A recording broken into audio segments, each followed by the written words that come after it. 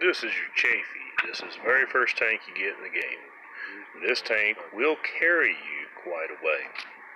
You don't have to go buying any of the Tier 1 tanks. They're going to be useless. There is no Tier 1 challenge.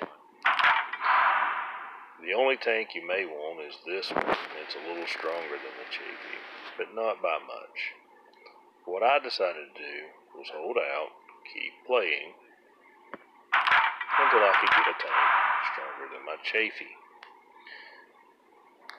This is a fairly good tank. It has some good tech, but I did not go with this, as you can see. My first tank was the Sherman. Do not max out, because if you max it out, its shot becomes slower, as you see here, and its speed becomes slower. This is how I prefer my Sherman. Makes it roll a little faster and fire just a little faster. So I don't completely like it. Well, as you can see, I did not buy the Type 95 Hego, simply because it is much weaker at starting point than the Sherman when upgraded, but not at full upgrade. So I just run the Sherman until I make my Lieutenant Butterbar rank, and then I'm looking at more armor.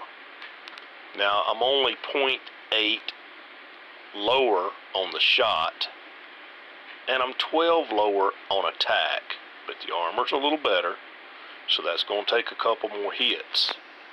Now if you'll notice, I have 2.5 million coins, so I'm going to go ahead and purchase.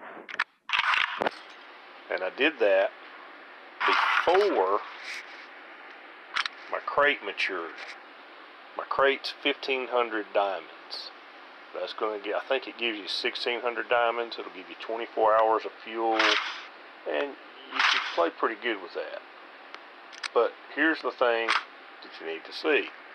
I've been collecting all those crates along the way, so I've got plenty of fuel to play with.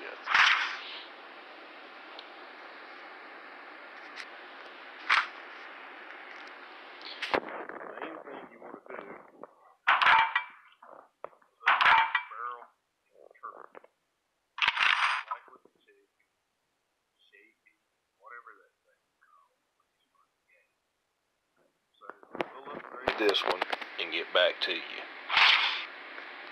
Thanks for viewing.